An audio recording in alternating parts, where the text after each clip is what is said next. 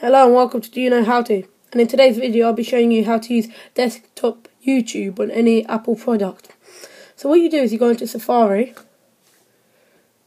and then you search YouTube over here. You go to YouTube and then you're in the normal YouTube homepage. You click X in the top there. You click these three lines in the corner here. You go down to the bottom and then it should say desktop there. When you go onto there, that's your normal YouTube desktop over here. So what you do is you just zoom in, you can go around, you can sign in into the top there, you can search, and you can see the latest videos on the normal YouTube desktop version. So that's how you change it. And if you want to go back to mobile version, you just go to the bottom and click mobile version there. And then you're back to the normal way. So that's really how you do it. Thanks for watching.